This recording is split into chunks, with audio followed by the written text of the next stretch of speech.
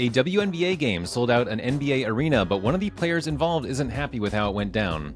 Dartmouth basketball players are continuing their fight to unionize, and we have some interesting new details in the lawsuit to keep the NBA on TNT. It's Thursday, August 22nd. I'm Owen Poindexter, and this is Front Office Sports Today.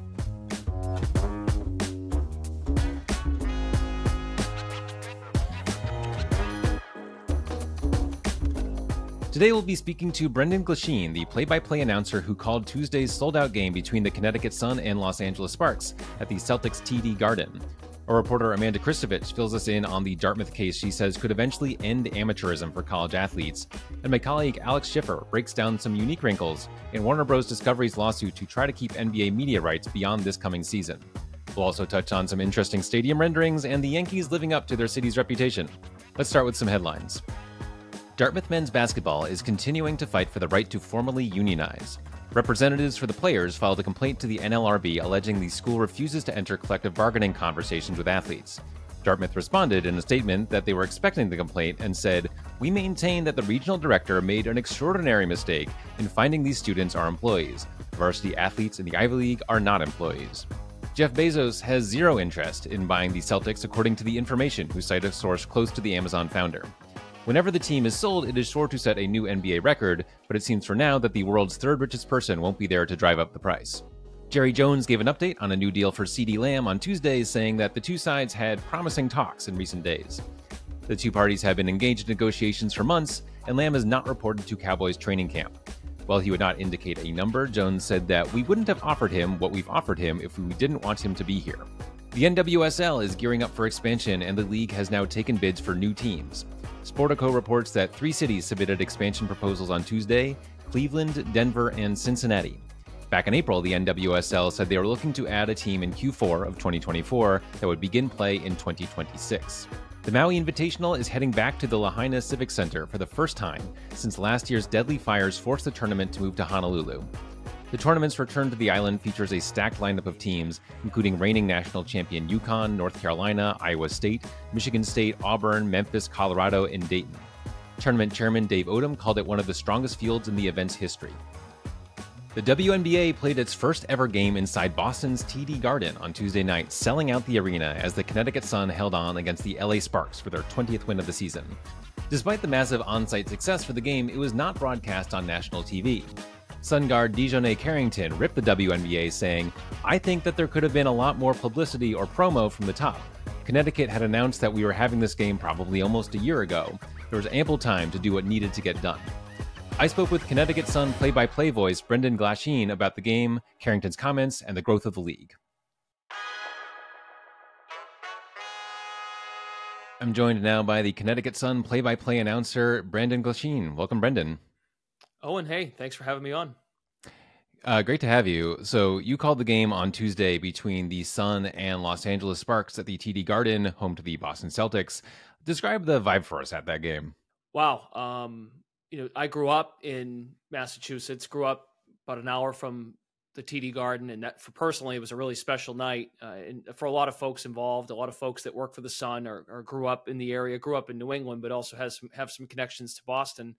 It's something they thought about doing about a year. This is my 4th year doing games for the Sun, and they thought about doing this about a year and a half ago and kind of thought it was a pipe dream. But through the connection and the chemistry they have with the Celtics, being the Celtics having the Sun as their sister team, if you will, they put this on the schedule back in December. I know a lot of planning went into that before December.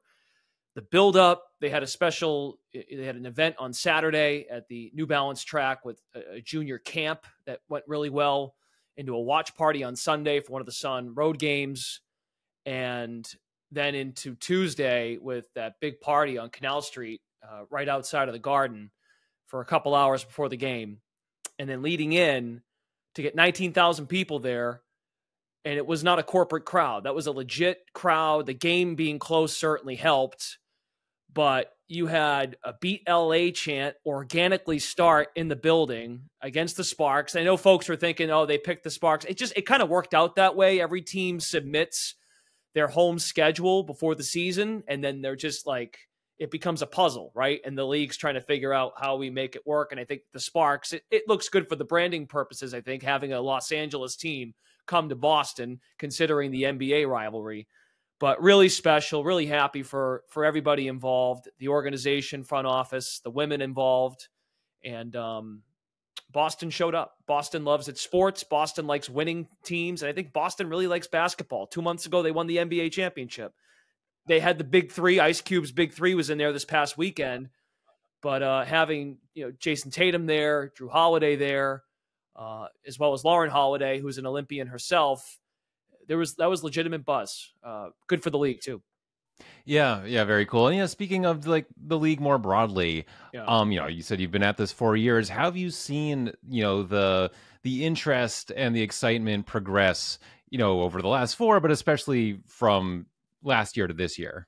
The transition players are making now from college to pro, the W, I think, has fully realized, especially this year, that using that momentum from the end of the college season into the pros, because they're a summer league. So when the college season ends, first couple weeks of April, and they have their draft, they're starting up a month or so later, having that sort of crossover and that smooth transition benefits them.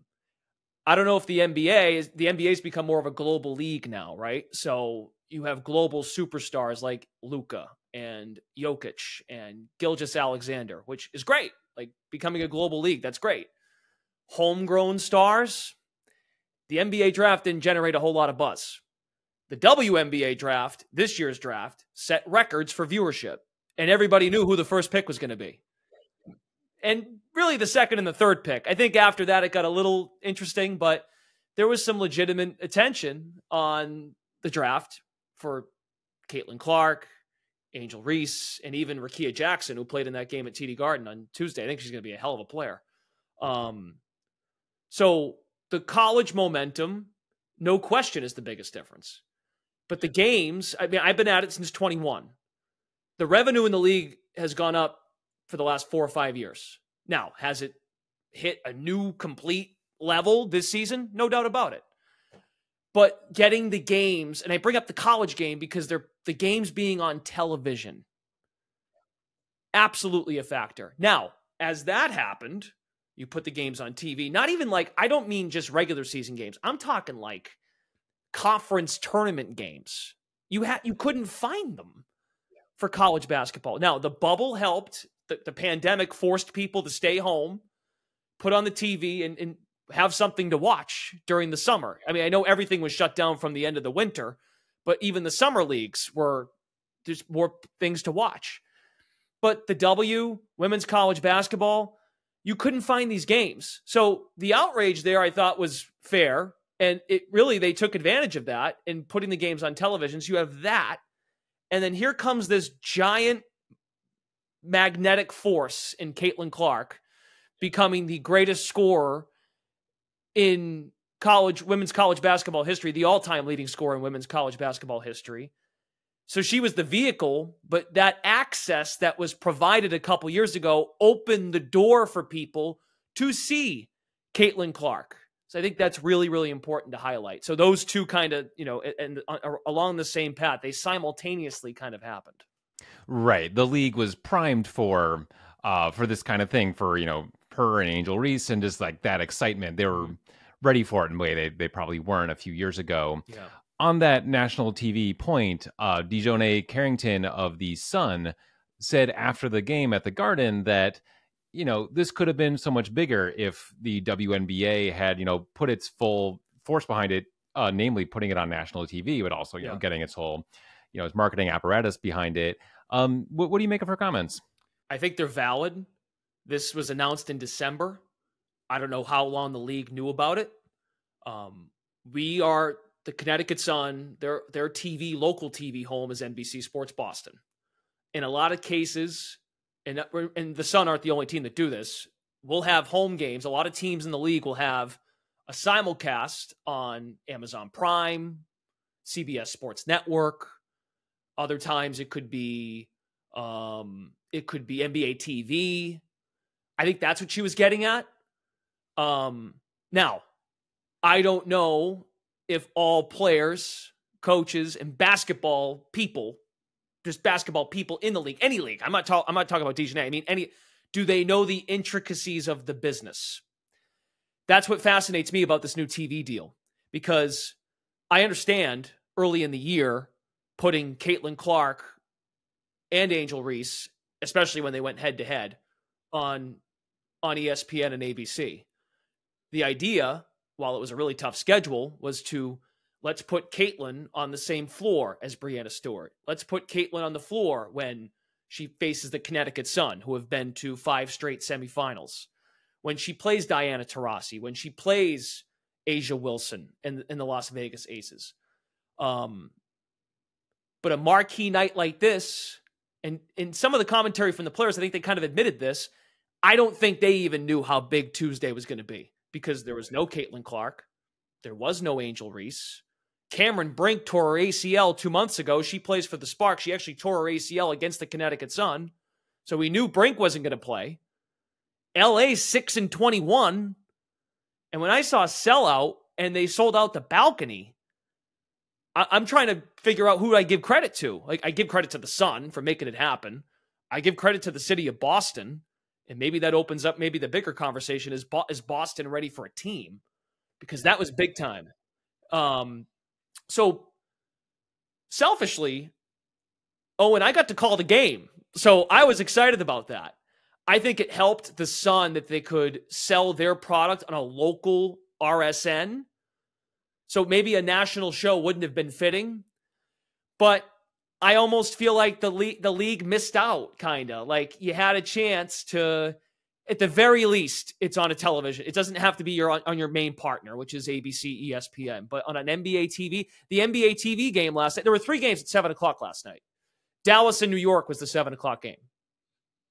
And Dallas was a good team last year. They've had injuries. They haven't been as good this year. They have Arike Agumbawale, who's an all-star game MVP.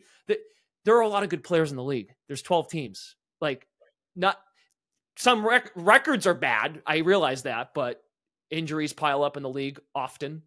And I think DiJonai is just making the point that this was an established game for months, and it didn't feature one of the marquee rookies.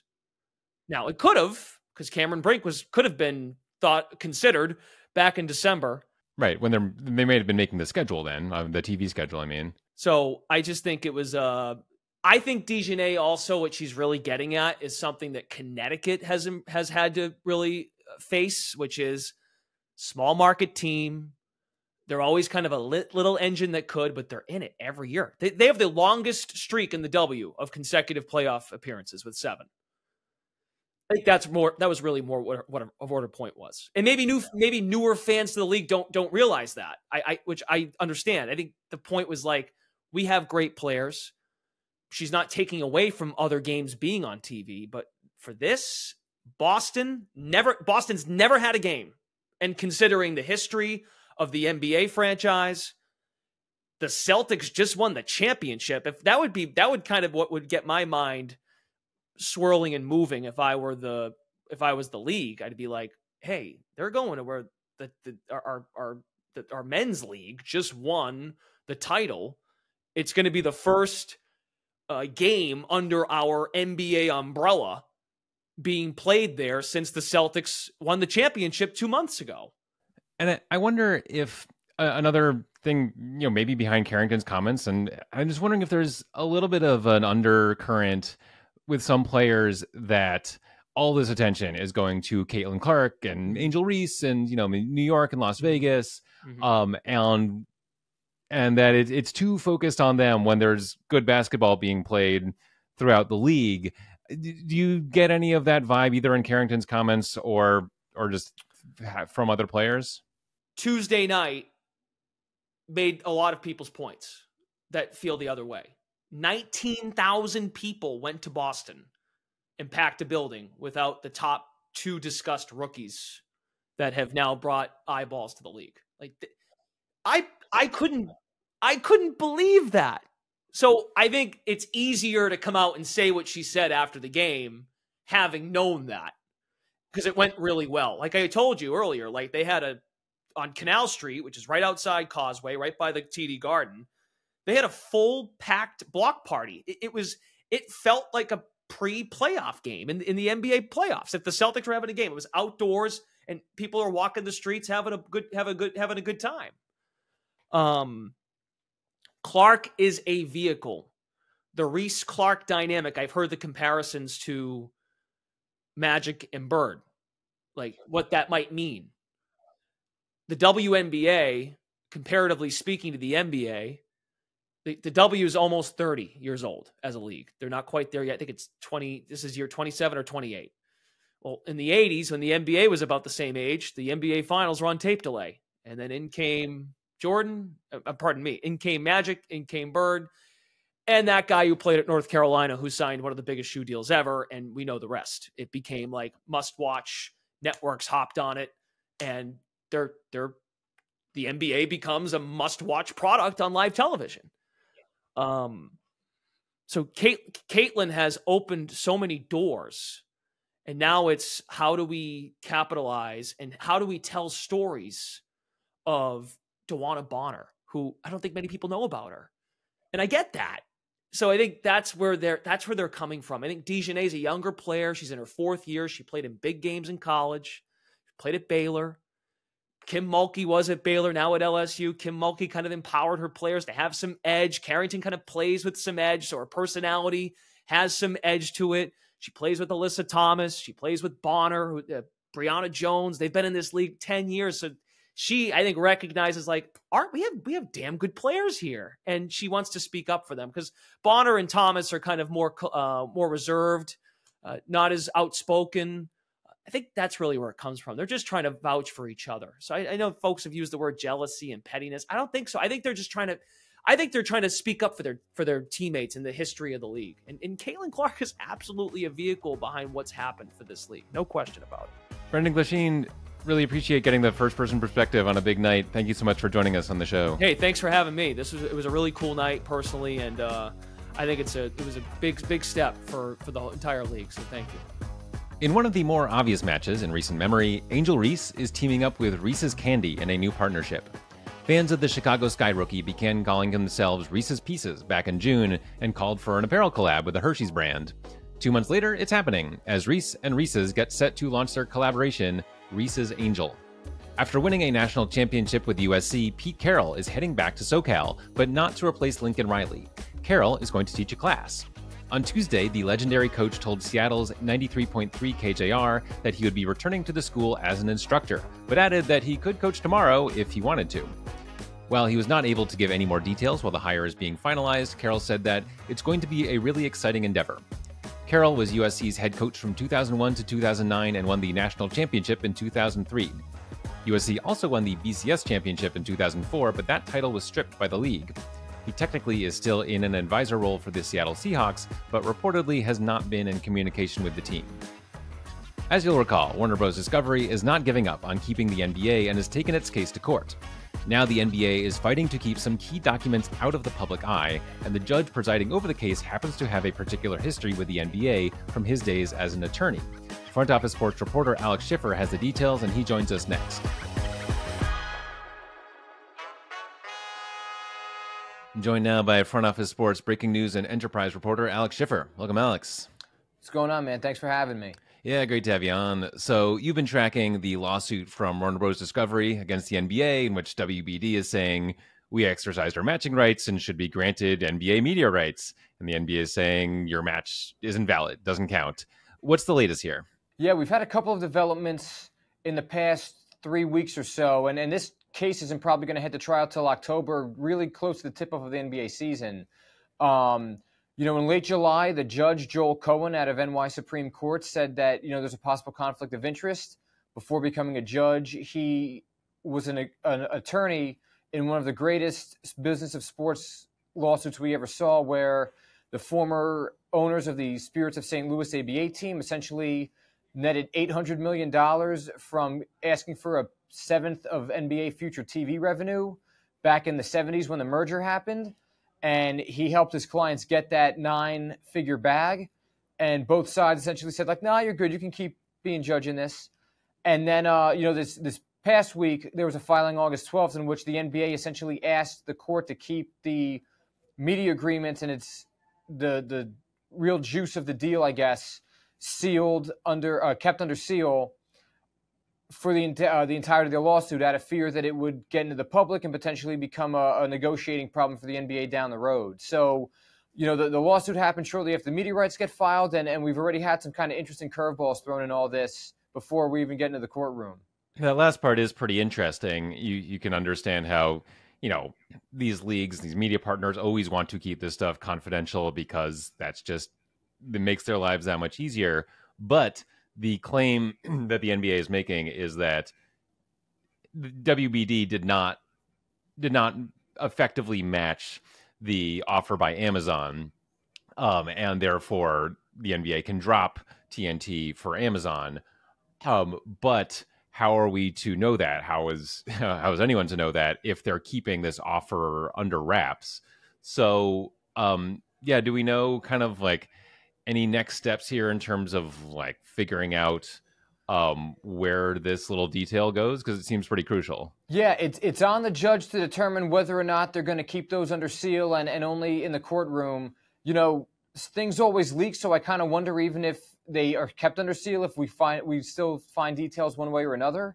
The interesting thing to me about all this is that, the NBA media rights agreement is for 11 years. It starts next season, 25 to 26 it kicks in.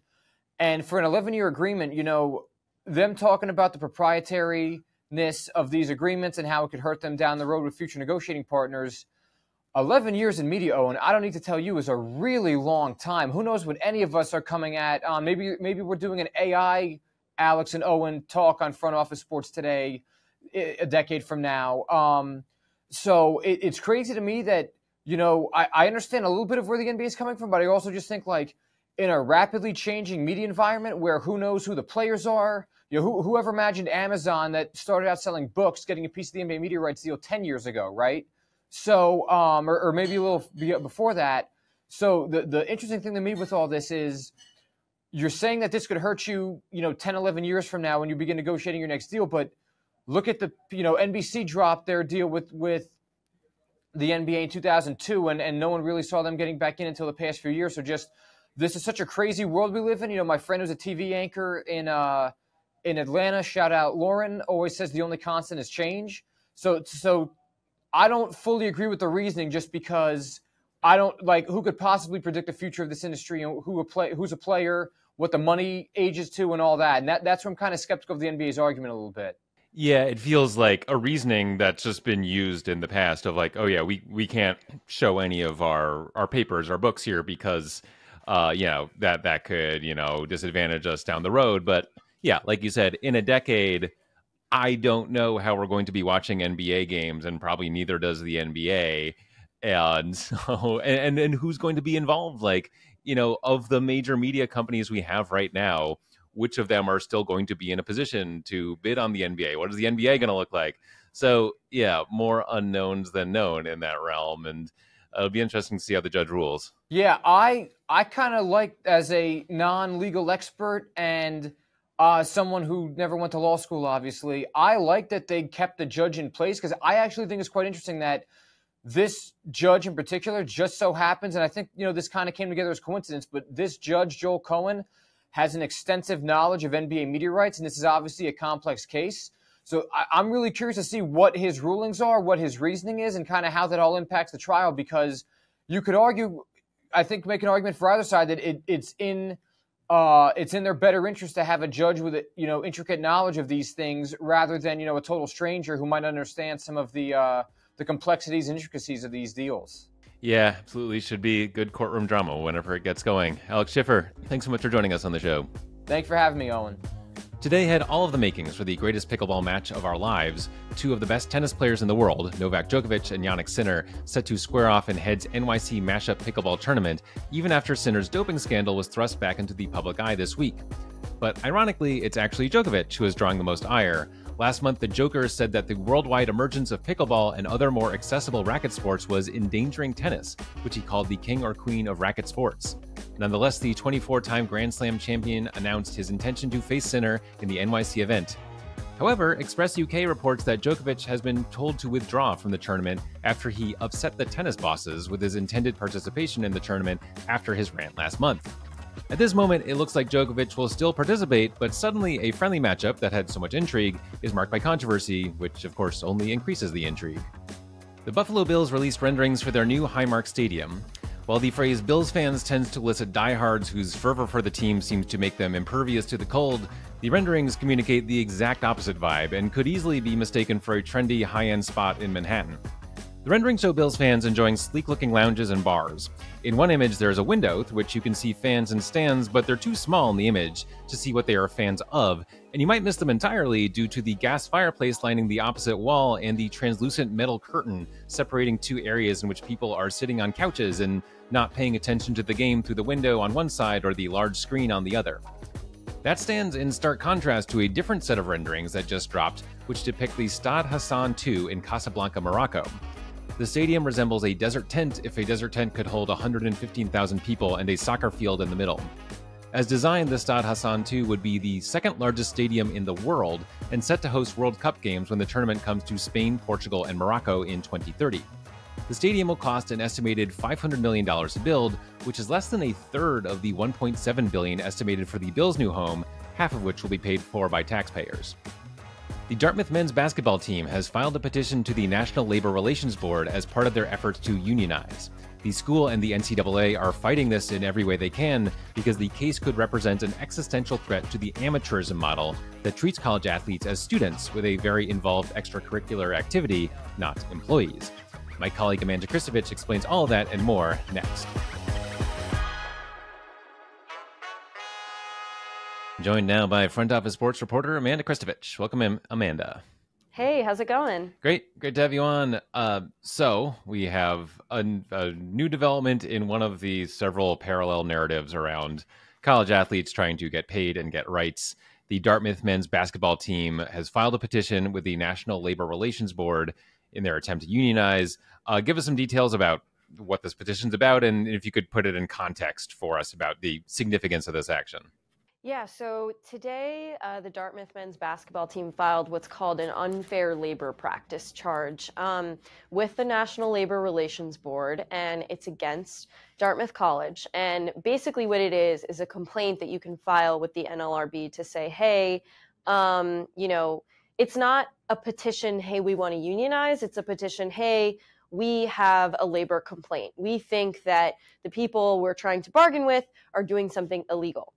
It's the same sort of type of complaint that was filed against USC, not in terms of like what they're alleging, but in terms of like the sort of category and the logistical sort of long winding road that now is ahead of Dartmouth. This was an expected complaint because Dartmouth, the school, refuses to bargain with the players, even though the players were able to unionize because of a decision in the winter, and then they voted to unionize, joined the local union chapter that does all the bargaining at Dartmouth, that has worked with Dartmouth for years, and they said this in a statement today. They're like, okay, well, for some reason, the men's basketball team is the only group of quote-unquote employees that you refuse to bargain with. Dartmouth came back and said, this is all part of our plan. We knew it was going to happen. We knew they were going to file this complaint because, yes, we do, in fact, refuse to bargain. And we are using every legal avenue available to keep these players from being considered employees. Yeah, and on that latter point, so is that their essential legal argument that we don't bargain with non-employees and you guys are not employees? Is that sort of the thrust of their case here? Yes. But the other, and they're going to appeal, and that's what they're going to say on appeal. But even if they lose the appeal and the ULP ends up being adjudicated, that is a process that could be appealed all the way up to the Supreme Court. It could go outside of the National Labor Relations Board framework, and that's exactly what Dartmouth wants to do. Dartmouth wants to tie this up in court as long as possible and potentially get it out of the NLRB, especially given that the NLRB currently is a little bit, sort of pro-labor, more liberal leaning because, it's being controlled by the Biden administration. So they're trying to get it out into, tied up and eventually into a federal court system that they think might be more amenable to, giving a position or a ruling that's favorable to them. If it does get to the Supreme Court, it does feel like, they're not necessarily going to get any better an audience there, given the Supreme Court's actions in the Alston case. Yeah, I mean, look, it's weird because the Alston case was an antitrust case, and this is a labor case. So, we certainly know that there are more quote-unquote conservative justices like Brett Kavanaugh who wrote a concurring opinion on the Alston case, even though it wasn't about employment. He said the NCAA's business model of not paying players would be flatly illegal in any other industry, and that's almost a direct quote. I might have a word or two off there. But ultimately, we don't really 100% know if it will be as easy of a 9-0 win as Alston was, because again, a labor case like this is very partisan. It's pro-labor, anti-labor. And that's also why Republicans and Democrats in Congress have taken sort of differing positions on it in a way that they kind of didn't with NIL or some other antitrust issues. So we'll have to see. But certainly, after what happened with Alston, it leads one to wonder what is going on in the minds of the folks who are behind the NCAA's legal team that makes them feel comfortable taking that risk again. And you wrote in your piece about this that if the basketball team is ultimately successful, that could spell the end of amateurism.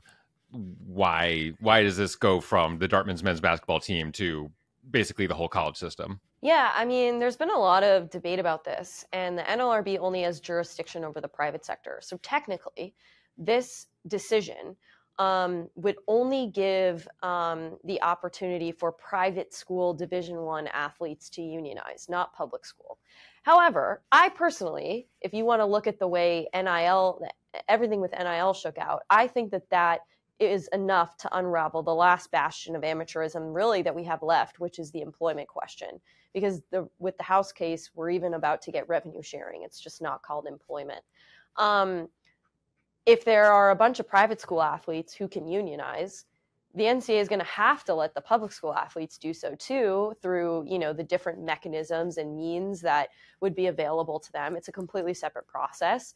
But, it was kind of like, if you remember, California passed a law, Florida passed a law, certain states started passing laws saying that, the athletes have to be allowed to benefit from NIL. And the NCAA ultimately decided they couldn't function with some of the states, some allowing NIL and some of them not. So I feel like it's similar here. So even though legally, technically, it's not everyone, I think it would affect everybody. Very interesting stuff. Amanda Kristovich, thank you so much for joining us on the show. Yeah, thanks for having me. In one of the most classic New York things ever, the Yankees are beefing with a Staten Island Little League coach. Coach Bob Laterza accused star player Aaron Judge of ignoring his players over the weekend when the Yankees spent time with Little League players, saying, "How about turning around or waving to New York and the kids that think you're a hero? They are the ones who pay your salary." Unfortunately for Laterza, the video evidence doesn't necessarily support his takeaway. Judge is seen talking to multiple players and attempting to mingle through a massive crowd around him. It is difficult to tell from the video what team everyone plays for, but the chaos was palpable. The Yankees have clearly taken exception to Laterza's claims and released a public statement on Tuesday night calling Aaron Judge one of the great ambassadors of our sport and a role model worth celebrating. They added that, win or lose, we intend to invite the Staten Island team to Yankee Stadium. However, it would have been much better if Staten Island's coach called us to understand the facts before bitterly reacting in such a public fashion. New York, New York. Just days after Oklahoma State head coach Mike Gundy ripped NIL agents for blowing up his phone, the team is launching a brand new NIL fundraising initiative, QR codes on helmets. Every player on the team will have a scannable code that allows fans to directly contribute to the general team NIL fund that covers all players. The QR codes will not be visible for fans in the stands, but rather are intended to be scanned by fans watching on TV. The codes themselves will only be 1.5 square inches. You might be thinking, wow, Mike Gundy must hate this. On the contrary, Gundy said of the initiative, "This is a revolutionary step forward to help keep Oklahoma State football ahead of the game. It gives a chance for everyday fans across the world to have a real impact when it comes to supporting the NIL efforts for Cowboy football. I'm thrilled about this opportunity for our players." Quite the switch up. Before we go, here is flag football quarterback Darrell Doucette saying that the nuances of flag are different from those of the NFL, and therefore, when it comes to his sport, he is better than a certain NFL QB you may have heard of. At the end of the day, I feel like I'm better than Patrick Mahomes because of my IQ of the game. I know he's right now the best in the league. I know he's more accurate. I know he has all these intangibles. But when it comes to flag football, I feel like I know more than him. That's it for today. If you're enjoying the show, tell a friend and share this episode with them and anyone who you think would be interested. Thanks for listening. We will see you tomorrow.